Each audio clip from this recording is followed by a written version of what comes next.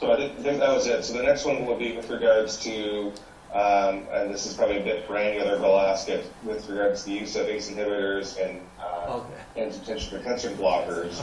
Both the American College of Surgery and the Canadian Cardiovascular Societies have recommended against the discontinuation of these medications. But there has been a lot of controversy around that. I was wondering what your experience has been. I think it's a really big controversy because ACE inhibitor was regarded as increased ACE2 receptor in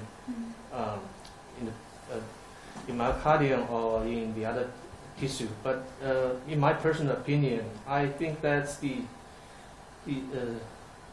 it's not being discussed fully. And I think ACE inhibitor may increase the possibility of COVID-19 infection, the virus infection, maybe, and that's theoretically. But if the patient has more than like 3 or 4 weeks later, like recover or admitted in the ICU, the nucleic acid test is usually not negative, and the patient have developed the antibody. So I don't think ACE inhibitor is a major drug to control hypertension or heart failure should be stopped at this stage.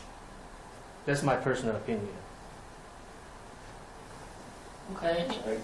For the heart problem, I have something to say that as I'm an ICU doctor, not the cardiologist, but I have to say that we must pay more attention to the right ventricular dysfunction, because in our patients, a few of them have developed left ventricular dysfunction, but the percentage is not so many, because just the Dr. Wu said, only several of them developed left ventricular dysfunction.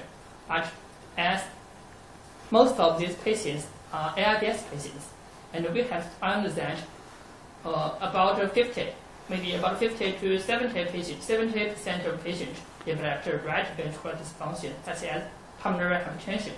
And you have found that enlarged right ventricle, and this may contribute to some circulatory turbulence, circulatory unstable of these patients.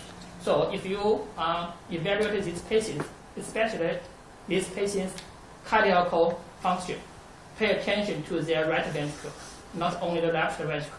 Okay.